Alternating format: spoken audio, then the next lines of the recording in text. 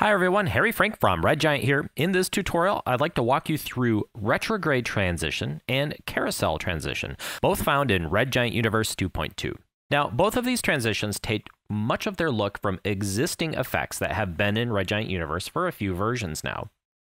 Carousel is a photo treatment filter that simulates a sort of cross-processing look on your image. It also introduces some vignetting, and there's also some frame options in here to add an additional frame around the edge.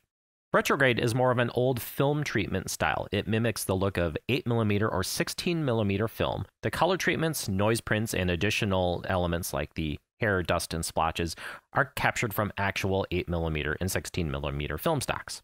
So in Universe 2.2, we wanted to design a couple of transitions that work very similarly to both Carousel and Retrograde. So I'd like to start with the Carousel transition. So I'll go to my Video Transitions, RG Universe Transitions, and locate Carousel Transition right here. I'll drop this on my cut point between two clips.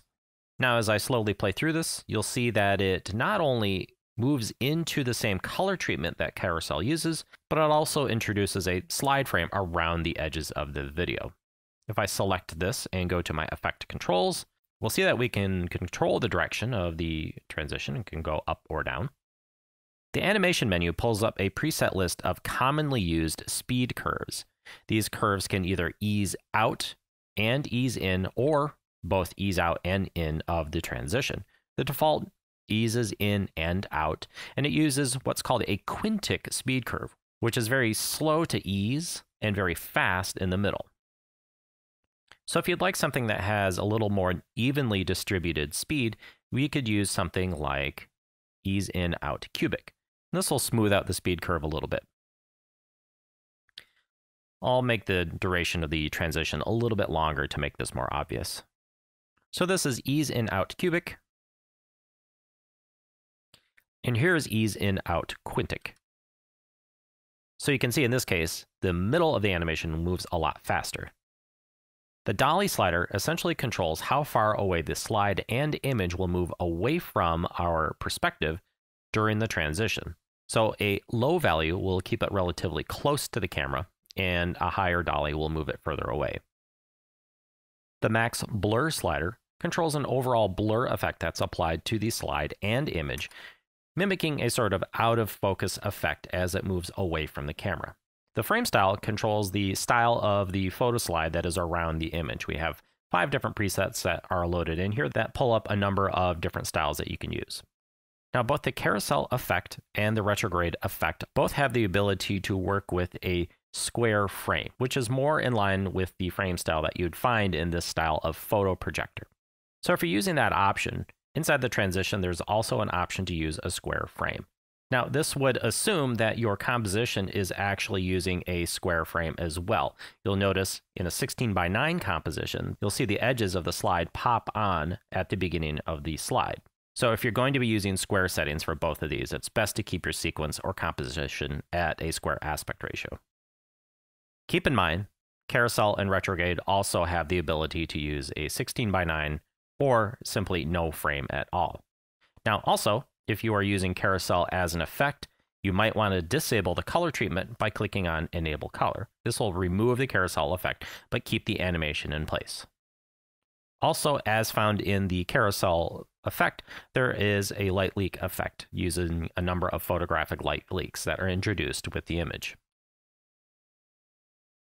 Now, I've largely skipped over the color section of the carousel transition. This is largely identical to the carousel effect. There is a vignette that is essentially a projector frame vignette that's mixed with the image. We have an overall color process that you can sort of ease in or out how much of this cross-processing treatment is on the image. And we have individual controls to control how each channel is given that cross-processing treatment.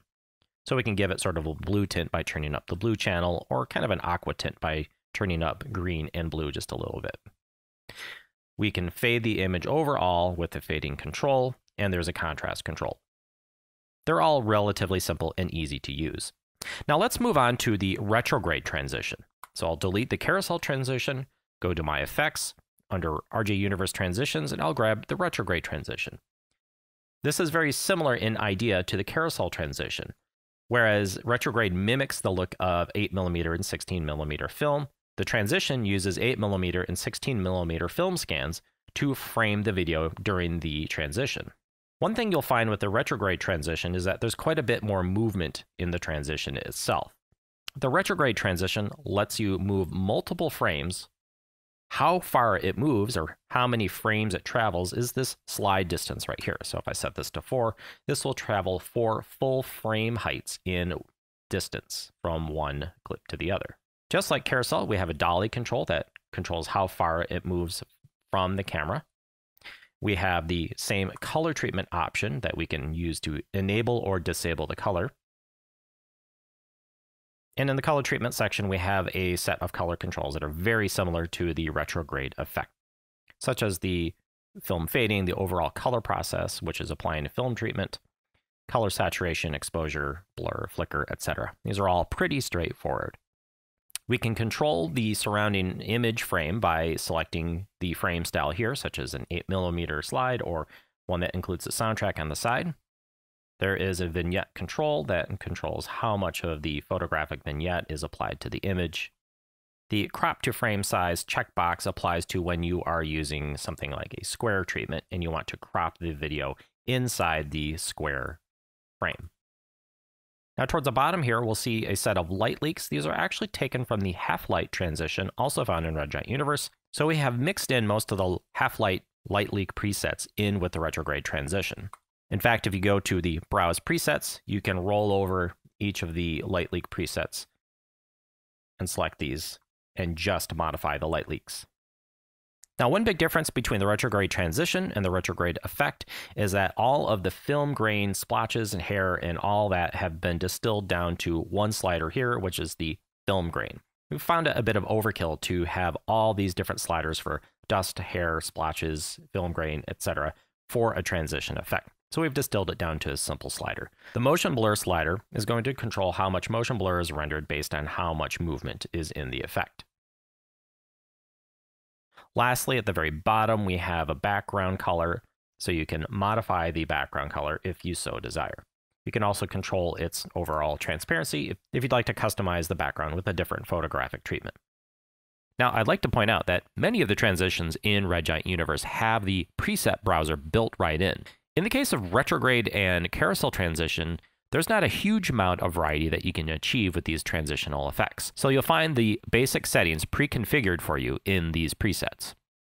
Now, as I mentioned with the Retrograde Transition, you can browse the different light leak types that are built into the plugin, but you also see the presets for the different 16mm and 8mm slide types up here, as well as the blank projection frame. So that is Retrograde Transition, as well as Carousel Transition, both found in Red Giant Universe 2.2. My name's Harry Frank. We'll see you next time. Many thanks to our friends at Pond5 for much of the footage we use in this tutorial. To see more of their footage, go to pond5.com.